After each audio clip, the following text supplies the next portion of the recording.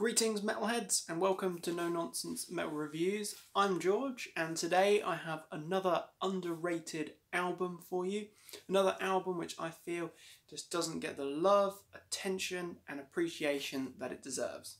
So today's choice comes from Norway, an album from 1991, an album which sounds completely different to the rest of the band's catalogue. Coming from a band, a little bit of a giveaway here, a band that we know and love for being one of the pioneering and one of the most important black metal bands around. I mean, Darkthrone were right at the spearhead of the black metal movement, the creation of black metal. But this album, from 1991, produced by Thomas Skogsberg, in Sunlight Studios in Stockholm, Sweden. This album is Soulside Journey, their debut album, and it sounds nothing like the rest of the band's catalogue because it is essentially an old school death metal album. This is death metal from one of the most renowned black metal bands around. Darkthrone did, of course, famously change style and approach drastically after the release of this album, even rebelling against what was intended to be their second album after Soulside Journey, which was Goat Lord, an album that they deemed too technical and too over the top to actually be released in the first place. They shelved it, reworked some tracks, wrote a few new tracks and released one of the classic early pioneering black metal albums, one of the very first albums, A Blaze in the Northern Sky. But first we had this, Soulside Journey. This saw the band as a four-piece with Fenrez on drums, we had Zephyrus on rhythm guitars, Dag Nilsson on bass, and we had Nocturno Culto. Of course, that's quite significant because for the large portion of their career, Darkthrone has been a two-piece. It's been a duo. It's had Fenrez and Nocturno Culto between them, writing and recording everything. But this debut, this death metal debut, Soulside Journey, saw the band as a four-piece.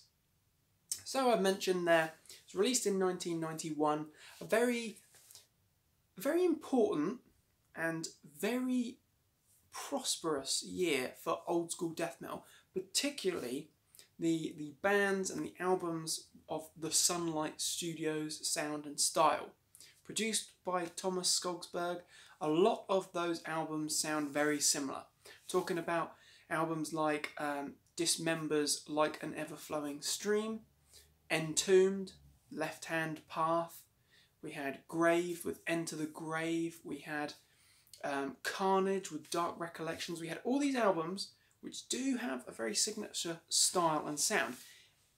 Not to say that this album sounds exactly like all those other albums, but it does sound very similar, being recorded in the same place and by the same producer.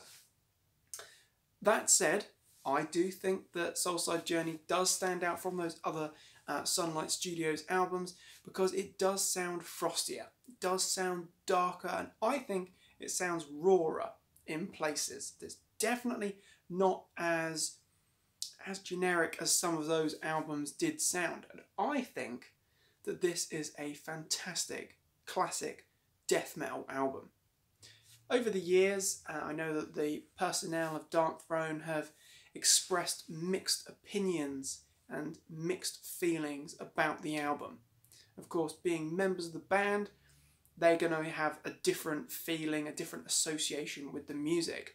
But I know Fenrez over the years has stated that he does consider it to be a classic album, a classic death metal album, but that he's not happy with, or certainly wasn't happy with, the drum sound. I know there were electronic drums and triggers used on the album that he didn't necessarily want to be the case. He wanted to use his own equipment, his own style. I know that some people have commented on the guitar tone, but to me there's nothing wrong with the guitar tone. It sounds like nasty, raw, old school death metal very, very much a Sunlight Studio sound, but with a whole lot more of a punch. I think it's a damn fine album. There's flourishes here of that sort of classic death doom style, the likes of Autopsy and what they were doing, which is no surprise really, because of course Darkthrone were influenced to some extent by Autopsy. And we certainly do hear those flourishes of those death doom on tracks like the title track, Soulside Journey, and also on tracks like Iconoclasm, Sweeps, Cappadocian, if that's how it's pronounced, but definitely very typical of that death doom sound and style. Other great tracks, we've got the opening track, Cromlech. That is a classic old school death metal song, very frosty, very raw. Nocturno's vocals are nasty, absolutely brilliant stuff. The riffs are killer as well.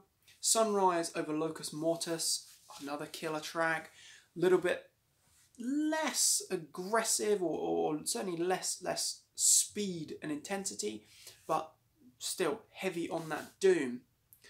Other great tracks, Neptune Towers, that is a killer track with some really quite atmospheric, creepy, weird synth, kind of almost like organ sounds going on there. Really good stuff though. The Watchtower, Eon, we got some killer material actually. I think this is a damn fine album. I certainly do rate this as being one of the best old school death metal albums, certainly of the Sunlight Studios sound. I think it's a killer album, and it's often, way too often, overlooked or forgotten about or omitted, because we all know what Darkthrone went on to become. One of the most important and one of the biggest black metal bands, one of the pioneering bands, but in their humble old school death metal origins, they were doing so well. I really do rate this album very highly indeed. I'm not going to say it's my favourite Darkthrone album, but I'm going to say that it's certainly one of my favourite classic death metal albums. 100%. So if maybe you've omitted this period of the bands, maybe you haven't explored it because I don't know, you go straight to the classic black metal albums like A Blaze in the Northern Sky, Transylvanian Hunger, Under a Funeral Moon, or their absolutely triumphant recent releases like Astral Fortress, Eternal Hails, The Underground Resistance. They've had some great albums out over the last few years, but this is definitely one to visit. If this one has passed you by, give it a chance. It is an excellent album. If you like old school death, then there's not much there not to like. Are you familiar with this album? Let me know what you think of it. If you've never heard it, do check it out. It's certainly an interesting listen and a really enjoyable one at that. So that's Darkthrone, Soulside Journey, an underrated album. Check it out. Let me know what you think.